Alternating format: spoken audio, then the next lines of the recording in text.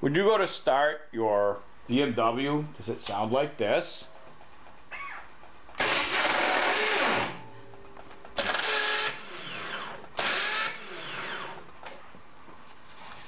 If so, you need a flywheel. This damage is frequently caused by the starter being removed at some point and not torqued sufficiently or not aligned, like the alignment pin missing, which is the case with the original starter from this one. Unfortunately with this, we did not find the damage until after putting the clutch, modified clutch in, and so we get to do all of this labor over again. The bike was not running when it came in, so that's the project for today. And we'll show you the damaged flywheel, and I have another example here on my wall. We'll show you those when we get it apart.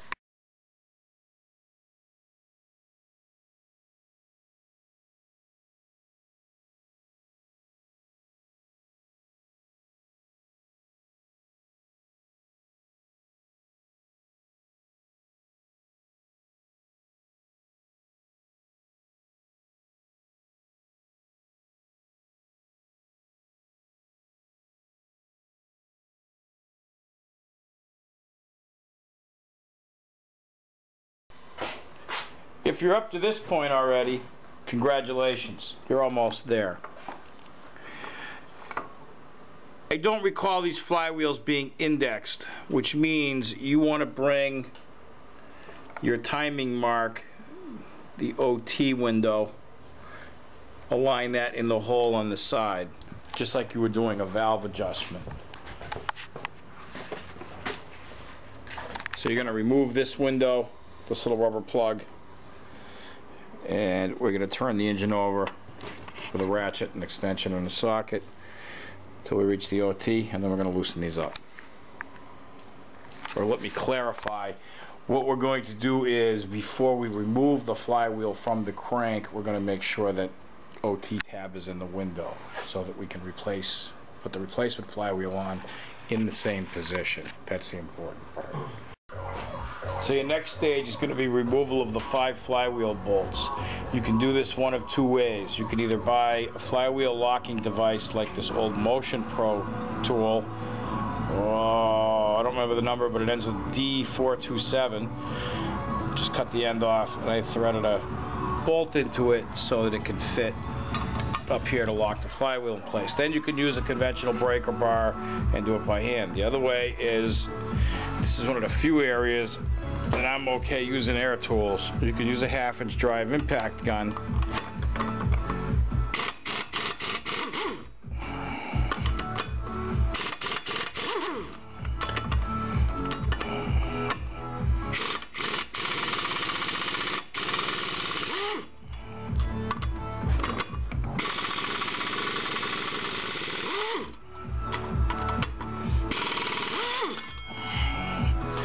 And again, remember we mentioned the OT mark that you see through your inspection window. You need to make sure that that's where this is right now, or note its location somehow, so when you put the new replacement flywheel on, it can go in the right position.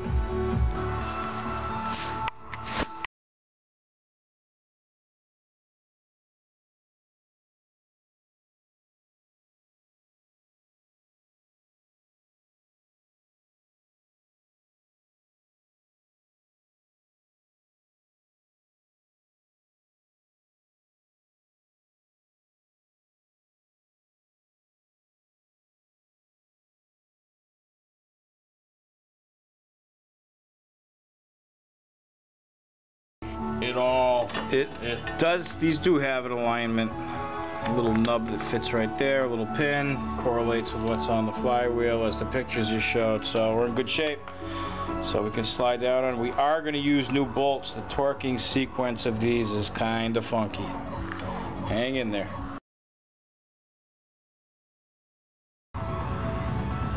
With 5 new bolts, get them started.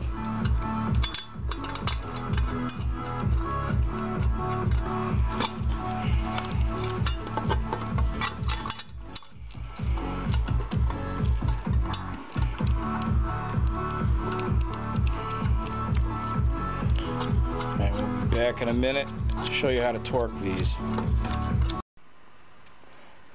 Once you have your 5 bolts threaded in, you're going to use your torque wrench. Set it to 40. That's the last one. 40 Newton meters. I've already done all of these except for this one.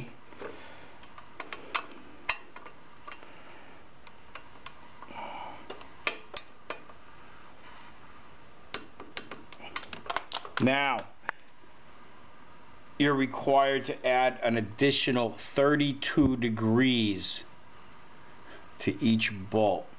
You laugh. I'm not joking. What you need is the same tool we use for the oil heads at their 600-mile service. I'll show you how to use that now. What you do is you use this little dial indicator in between your breaker bar or ratchet and the socket.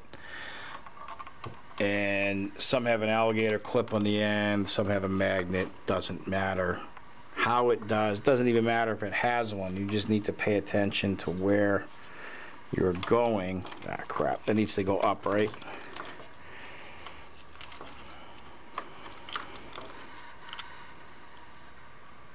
How's that looking? Good neighborhood? Yeah, you can see it. I think it's on 0. Okay. Now we're going to turn it 32 degrees. Oh, you gotta lock it. Yeah, that's going to get locked. Okay. Right? Yeah. 32 degrees, right? Mm-hmm.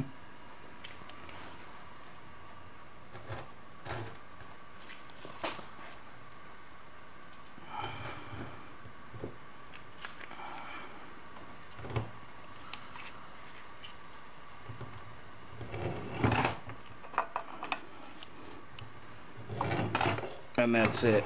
About 32 degrees. That's kind of a pain in the ass. So now we'll reposition. We're gonna stay on that bolt. I'm gonna mark that green so we know that's been torqued and move to the next one. Yeah.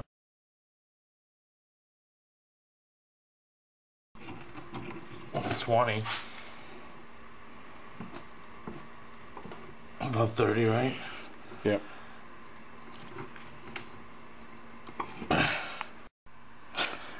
When you're done with each bolt, I usually mark it just so you don't accidentally go back and redo a bolt. That's it. So at this point now you're going to assemble the clutch and reinstall the transmission.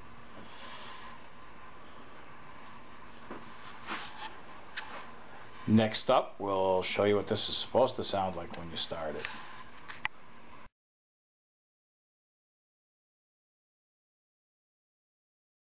Thought we were done for now. We're not. Don't forget your little flywheel tool.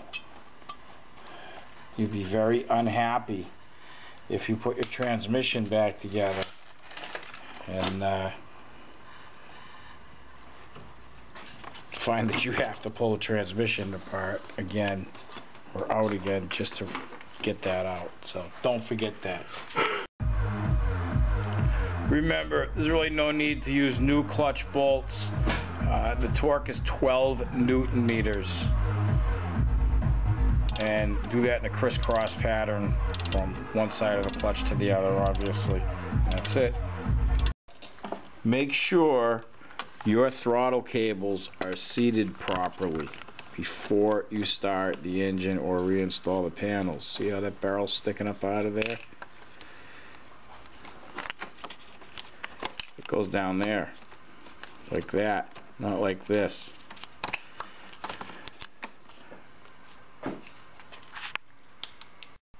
As a quick side note, that's probably the #1 springtime problem with an oil head is the battery goes dead over the winter, customer changes the battery on their own, accidentally dislodge the throttle cable in the process, don't know it, start the bike up, runs like complete shit, call the dealer, all in a panic.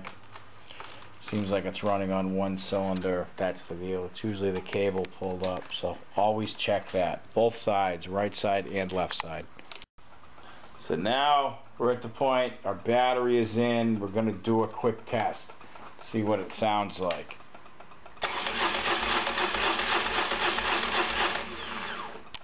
No clashing, no grinding, no screeching or grating or anything like that, even this close.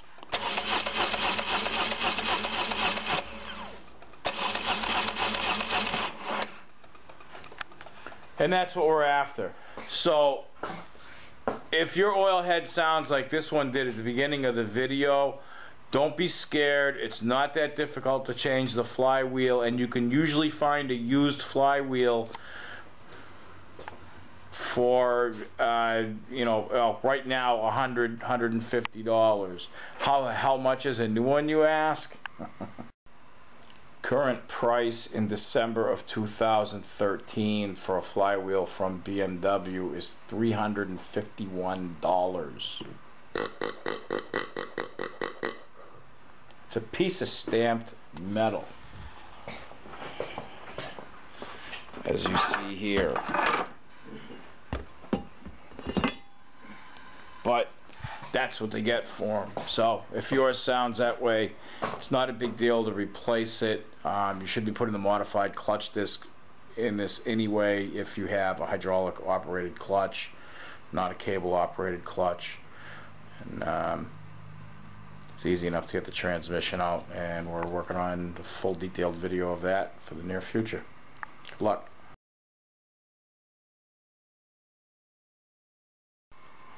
So, starter's installed. Brandon's going to give it a shot. This is what it's supposed to sound like.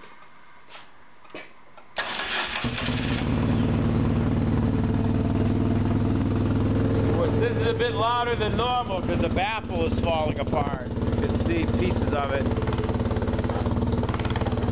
hanging down inside. So it's a rattler. But that's the way your starter is supposed to sound. So if yours doesn't sound that way, you really should fix it before you end up stranded somewhere. You can still bump start these bikes. You usually you're gonna need third or fourth gear. Not often you have to do that though. Unless your flywheel's stripped and you're at that dead spot, you're kind of stuck sometimes.